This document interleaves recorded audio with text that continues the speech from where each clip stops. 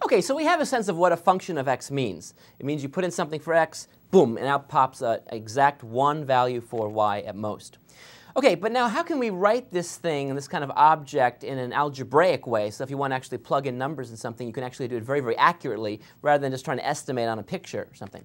Well, it turns out that one way of doing it is, as we've seen, we write y equals 2x squared minus 1.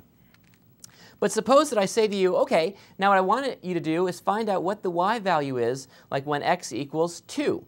Okay, what would you do there? Well, you'd plug in 2, and you get 2 squared, which is 4. You'd multiply that by another 2 out here in front, and you get 8. You subtract 1, you say, oh, it's 7. Y equals 7. So when x equals 2, y equals 7.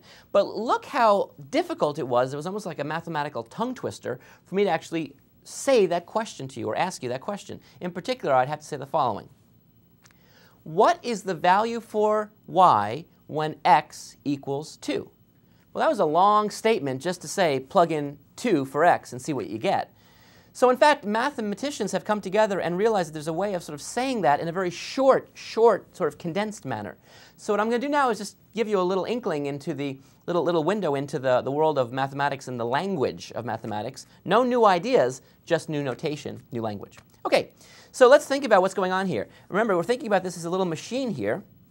It's sort of like, you can think of it as sort of a machine, I'll call it f for function. And what you do is you input something. In this case, you input x values. So you input some x value. And then you input the x value. It goes through this thing. And then something comes out, just like what happens here. In this case, the would be the following. I would take a number, square it, multiply it by 2, and subtract 1. That's the little machine that's going on doing the work. And then it spits out something. And what it spits out is basically, or not basically, it's exactly some y value. So that's what we have here. We have this input, goes around, does something, comes out here. Now if I call that machine f for a function, well then what could I say this target thing might look like? If I put in an x, let me just say the output will be f of x. So that's just the y value that I'm going to spit out. Now it's just notation. Don't think of this as anything more than just a little notational thing. But what it's saying is the following.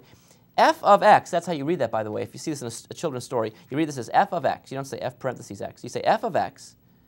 And what does it mean? It means f must be some sort of function machine, and this entire thing here, that number, is the number you get after you plug x through the machine.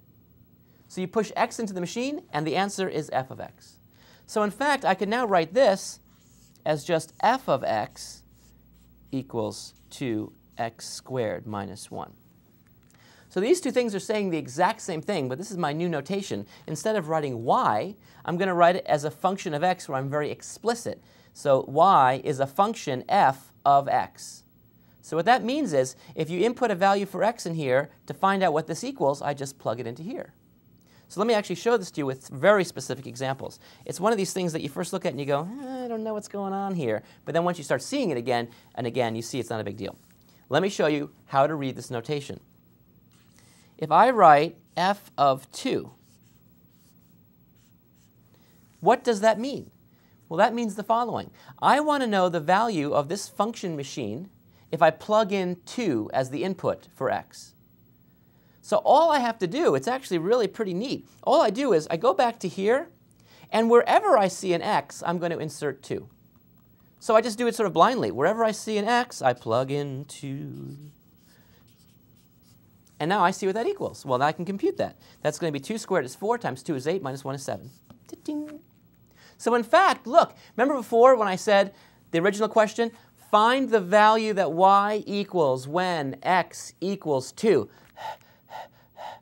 Well, now all I can say is find f of 2. Bing. You see how easy that is? It's just notation. But what this says is find the value of this whole thing if I plug in a 2 for x. That's all the notation means. Let's do a whole bunch more.